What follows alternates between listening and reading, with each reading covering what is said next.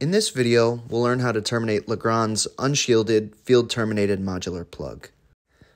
Legrand carries two different categories of the unshielded field term plug, a category 6, backward compatible with category 5E, and a category 6A plug.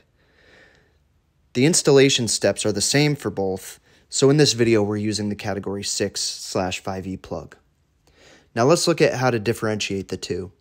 The bottom of the category 6A plug is blue and the wiring cap is white with an angled wiring guide cut, while the category 6/5E plug is solid black on the bottom and has a gray wiring cap with a straight edge wiring guide. It's important to use the proper cap with the proper category plug. The wiring guide comes with instructions for both T568A and B wiring. In today's video, we're going to be covering the T568B guide, which shows white, green, green, brown, white, brown, which will be inserted through the holes on the bottom row of the wiring cap.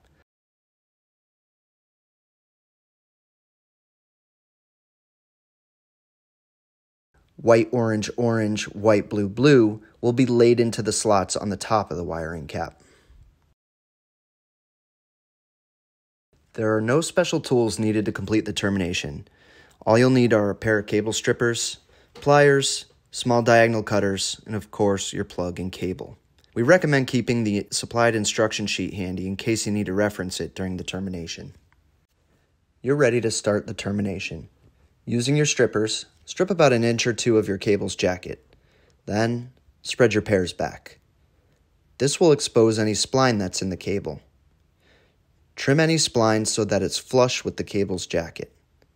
Now, untwist your pairs and straighten out any bends in the wire. Identify the 4 wires that are going to be laced through the holes on the bottom of the wiring cap. Trim those wires at an angle. That'll make it easier to insert through the slots. After the wires are laced through the holes, slide the wiring cap as close to the cable jacket as possible. Lay the remaining conductors into the top row of the wiring cap, according to the indicated color code.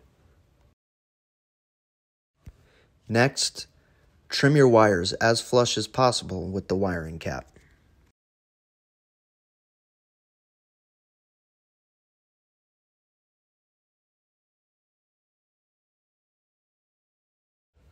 Proper alignment of the wiring cap and the plug housing is critical for a successful termination. Rotate the wiring cap assembly so it's upside down and seated on the plug housing. Using your pliers, clamp the wiring cap down until it completely sets into place on the plug.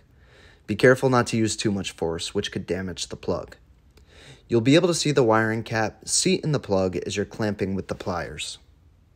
Once the wiring cap is properly seated, you can tear away the wiring label from the assembly. Now you can close the plug cover. You should hear a snap when you squeeze it shut.